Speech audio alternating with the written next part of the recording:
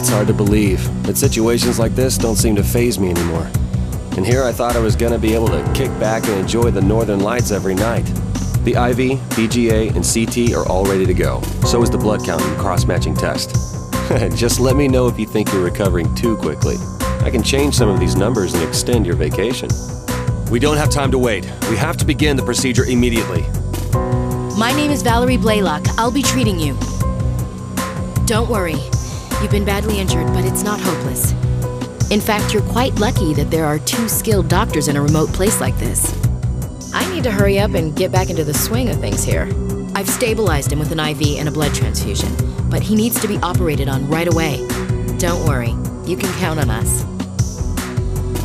I'm Elena Salazar from the Concordia Medical Institute in Los Angeles. I know this is an emergency, but please allow me to advise you on the situation. The patient is a Caucasian male in his 50s. He's suffering from a gunshot wound from a rifle. The bullet didn't exit his body. It's still inside him. Due to the excessive amount of bleeding, there's a possibility the bullet nicked his heart. The patient has suffered a large laceration extending from his right shoulder to his chest. He also has a compound fracture in his right arm. You're the only ones who can help him. This disease can be debilitating, but the symptoms haven't progressed that far just yet. I'm in better spirits than I look. In fact, I even make the rounds occasionally. Of course, that's only for the time being.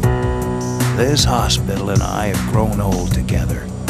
I believe it's time for both of us to retire. Dr. Vaughn, Dr. Blaylock, you two should return to Concordia.